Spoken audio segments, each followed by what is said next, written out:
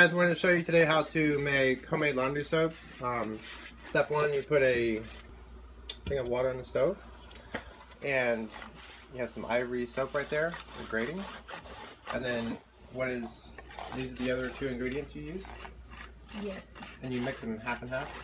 I do usually 1 cup of each because I can't remember the recipe, but I know it's like 1 cup is at least that much, so I just put 1 cup of it. And you just do 1 bar of ivory soap? 1 bar of ivory soap, 1 cup of borax, 1 cup of washing soda, and Arm & Hammer super washing soda.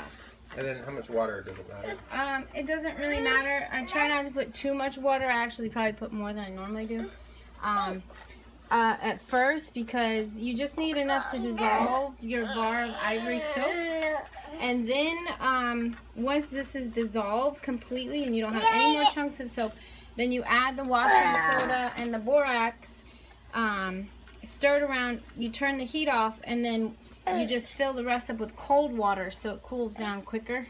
So the least amount of water you use for the bar of soap, the better, because then you can add more cold water and it cools faster. I just poured in the ivory soap that we had grated into the water, and so I might stir it a little bit and just basically wait for it to dissolve completely. It's like on medium heat, so you know, you could probably turn it up a little bit if you're going to stand here and stir it, but lots of times I get distracted, so I tend to put it on a lower heat. So that's what we're doing, and we're going to wait for that to dissolve. Then we're going to add this 1 cup of borax and 1 cup of washing soda into it, turn the heat off, add some cold water, and then pour that into containers. And you can do that up to 10 gallons. You can dilute it so you have like 10 gallons of laundry soap, or some people even do it more, but I don't like it super diluted because our clothes are really dirty and I want some concentration. So there you go. That's how we make soap here in the Todd house. Okay, you can see, if you look in here, you can see all the soap is dissolved, so you don't have any chunks of soap.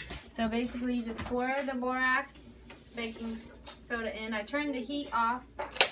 We don't need to cook it anymore because this dissolves super quick in the warm water. Baking soda or washing soda? Oh, washing soda. Yeah, washing soda and borax. Sorry. So you just stir it a little bit until basically all that powder dissolves, and it will look like this real creamy looking whatever, and that's that.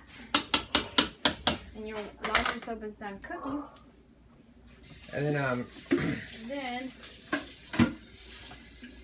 okay, so all the powder has dissolved, and it's like this nice smooth liquidy. So I'm adding cold water just to like cool it down quicker, because I don't really want to pour hot water into plastic bottles, and I don't know why. I guess it's probably bad.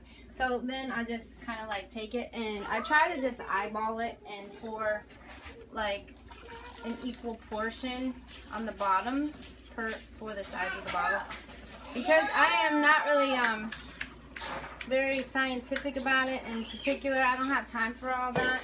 I just kind of do it, and it always works. So. And then how long do you let it? Do you have to let it sit for a while? Yes, you fill it up the rest of the bottles the rest of the way with water. Okay, so I'm just kind of trying to, like, you know, split it up evenly between the bottles. And then once I have it all split up, it is a little hot, so you might want to be careful not to burn yourself when you're pouring it in. I'm kind of making a mess here, but hey, it's soap.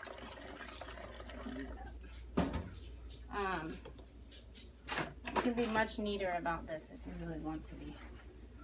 I guess I'm not too particular about it.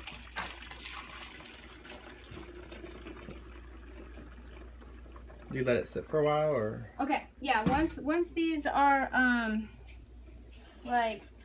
once I separate all the soap into them, then I'll fill them the rest of the way with water. I'll leave a little bit at the top because once you let it sit and it gets cold, it'll kind of get hardened and solidify. And you got to shake the bottles up real good to get it more liquid again.